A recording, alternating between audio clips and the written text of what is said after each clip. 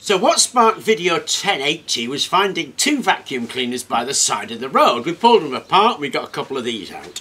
Well, these are universal motors with an impeller because of course it's a vacuum cleaner. Now you find vacuum cleaners, or as I do, thrown away all the time. Once you take the impeller off and you get the case off, what you get is actually something like this. This is a really rather beautiful universal motor. Now, a universal motor can work on AC or DC, and it is a straightforward DC generator. Now, there are issues with universal motors. I mean, their speed control is rubbish, which is why you find them in vacuum cleaners, because they've only got one speed, on fast. However, when you want to make a generator out of them, you've got to remember that the electromotive force, E, is equal to BLV sine theta. At least that's the way I remember it. B is the strength of the field, L is the length of the wire, V is the velocity at which it turns, and sine theta is the angle of the wire to the field. Velocity clearly has a huge impact on what these can do. If you can spin these slowly, they won't generate very much. If you can spin these quickly, actually, they generate an awful lot. Because they're series wound, the field current and the armature current are dependent on each other. If you're running this at a very high resistance, you get a low current flow. You have a very weak field, so it won't generate much. Low resistance, high current flow, strong field, generates a lot. So the velocity at which you can turn these is really key to how much these things can generate. I mean, if I spin this by hand, I'll get a few volts out of it. Let's have a look at that. So I've hooked it up to my voltmeter. It's on open circuit, and I give that a twiddle. 21 millivolts, which is pathetic.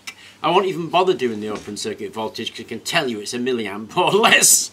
Now that's a real issue obviously if you wanted to run your house on there, because that's less than you're going to find in a lemon battery.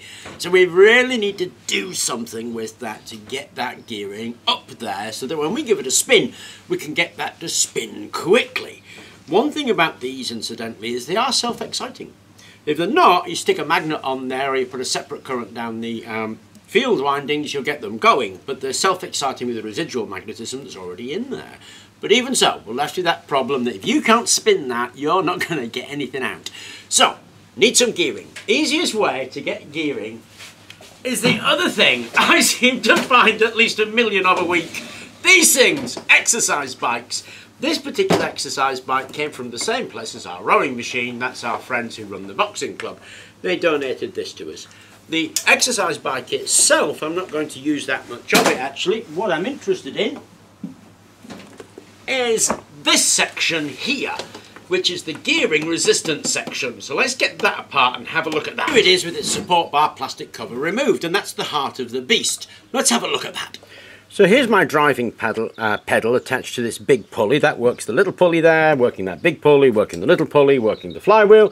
The flywheel can go against this magnet shoe here that I'm holding back with my thumb to increase the resistance. So we've got this nice gear train here, and if I give that a little turn, and I'm turning that quite slowly, but the flywheel turns really quite quickly. So obviously we've got the mechanism we need. If we can attach our motor somehow to this point, then when we turn this slowly, the motor will turn quickly. Okay, I've got the whole thing to bits, and this is the main bit, and there's the flywheel, free spinning, but it's driven by that belt. Now we've got to connect that somehow, because there's no other way. We've got to connect that somehow to the motor in a robust manner, because we're going to be turning this. And now then, I've done this before, but I did this before with these tiny toothed belts, and I went to see our mates down at Canterbury Auto, and they gave me this. It is a really sturdy toothed belt. Just so happens, it fits nicely round there and matches up, so I'm going to slice this off, glue it around there, and that will make my flywheel one massive cog. Then I can bolt the whole thing together.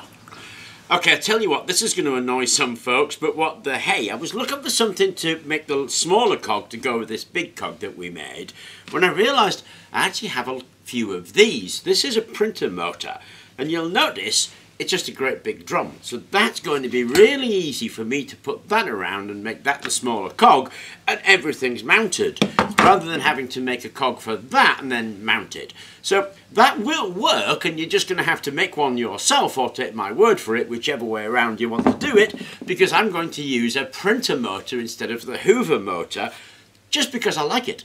Now, I do think that these are as readily available, if not more available, than Hoovers. I mean, printers, you just come across them all the time. So it's easier for me. I'm going to make that into the cog and then mount that on there, and that will be the generator. I actually love the idea. So sorry about the change, but hey ho, that's the way life is.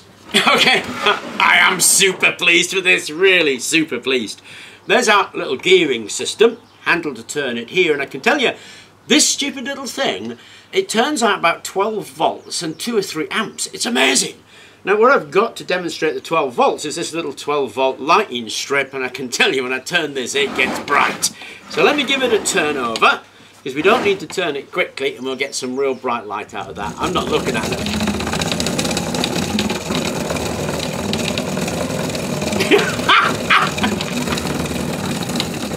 Isn't that awesome? I mean, it's really awesome. And I measured that on the meter, obviously, and those are the results I got.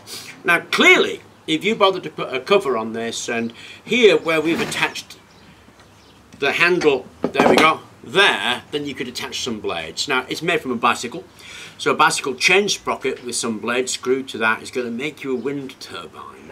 This entire thing was made for nothing. Isn't that brilliant? It's zero cost to me.